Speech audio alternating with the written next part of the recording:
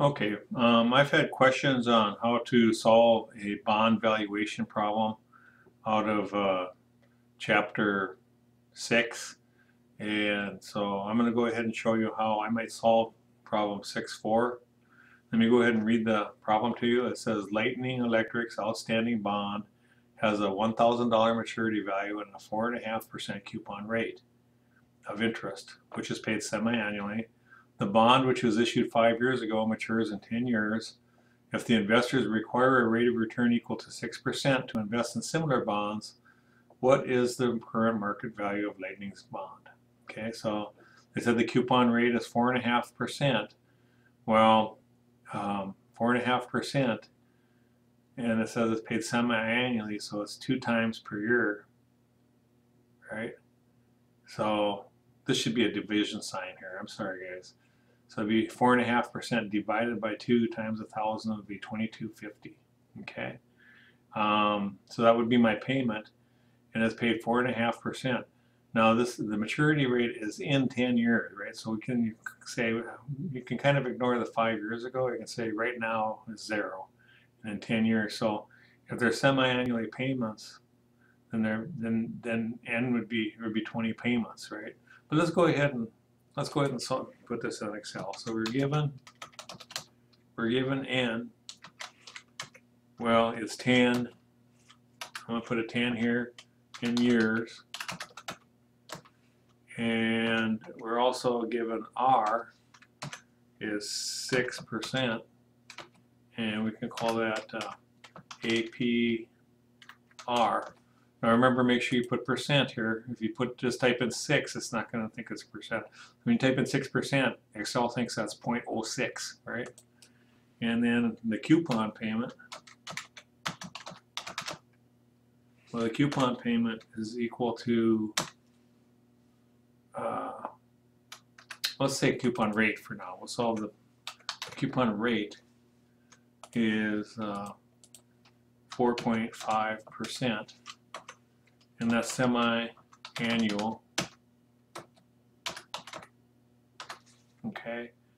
And what else do we need here? We need, we have this 6%, we have the 10 years. Oh, we need the maturity value.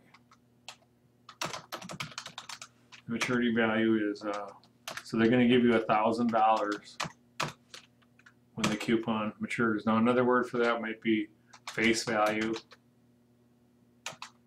or it might be par value. You might hear it, but in Chapter 4 terms on time value of money, it's actually future value. Okay, so that's the amount of money you're going to get in the future when the bond matures. Now this coupon rate, like we said before, the coupon rate, you don't want to get the interest rate. You don't want to get the interest rate mixed up with the coupon rate. That's what some students get confused. Remember, the coupon rate is just simply used to calculate what your payment's going to be, okay, and your coupon payment.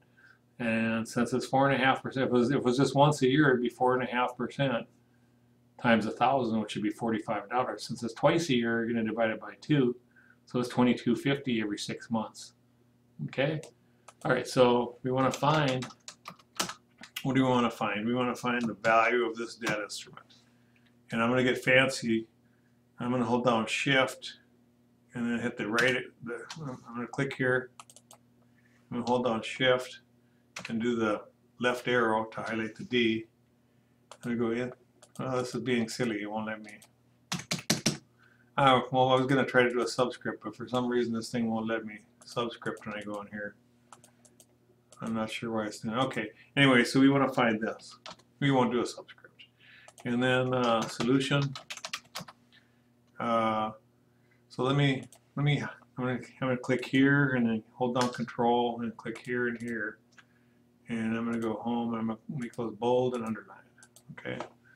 So for a solution, before we do anything else, we need to put in the coupon payment. The coupon payment, again, we said is equal to 4.5% divided by 2. Remember, this is a mistake. This should be times.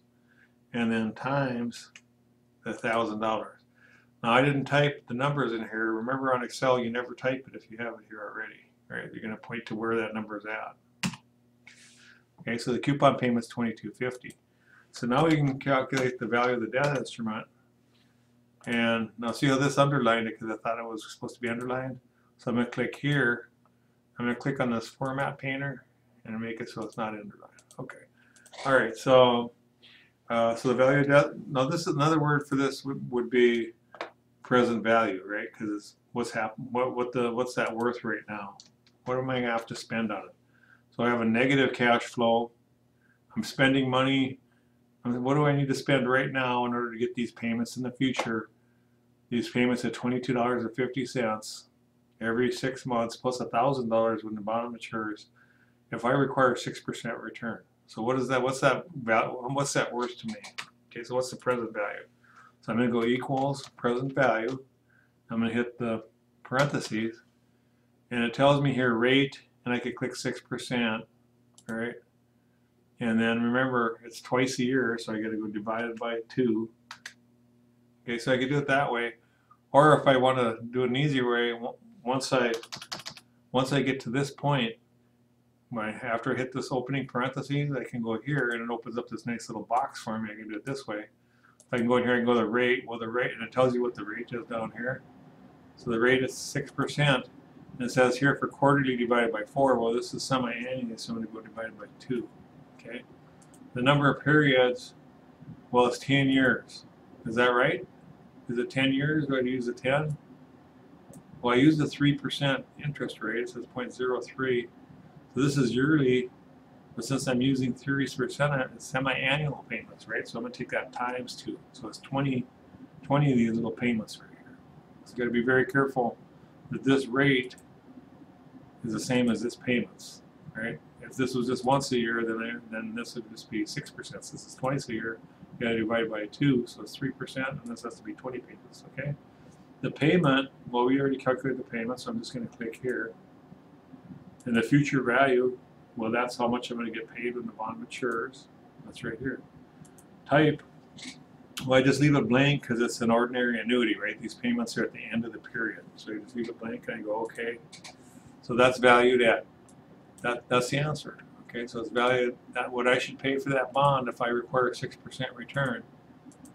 I should pay $888.42 or less, right? Right? If I paid less, then I would get a higher return. All right, so let's do this on the calculator real quick. If I go, I'm going to do it, in order to get this, I'm going to go to Course Home, and then to the syllabus. And then if I go to the online emulator, now you guys hopefully you downloaded it on your cell phone or something like that. But if you haven't done that, if you have a smartphone, you can download that, right? I showed you right here links. I showed you some links to where you can download that calculator on your cell phone. This for the Android, this for the Apple. But I'm going to use the online emulator. That's free. First thing I want to do is clear the calculator. So I'm going to go yellow, and a little F button comes up, and I'm going to clear the finance. So if I hit this button, I'm doing whatever is in yellow since I have this yellow key. So I'm going to clear the financial register. Okay. And so now I'm simply going to address these 5 keys. N is 20, so I'm going to go 20.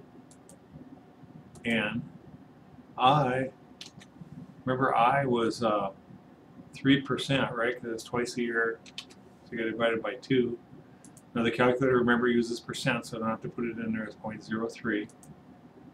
Present value, that's what we're solving for. This is the coupon payment, which is 22.50.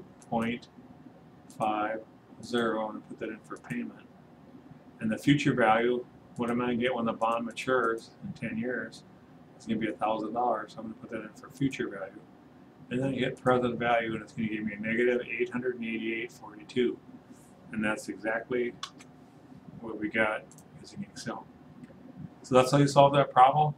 Bond valuation is not that hard if you take it back into terms of what you learned in Chapter 4. You just have to know that the future value is the same thing as the face value, maturity value, the par value. You have to know when they're asking for the value, what are they asking for? They're asking for the present value, right? You have to know the coupon rate. With a coupon rate, that's simply just to calculate what the coupon payment's for. You're just going to take it, You remember, this is not divided by this. This is not time. This is divided by, the 4.5 divided by 2 times 1,000 is $22.50 every 6 months.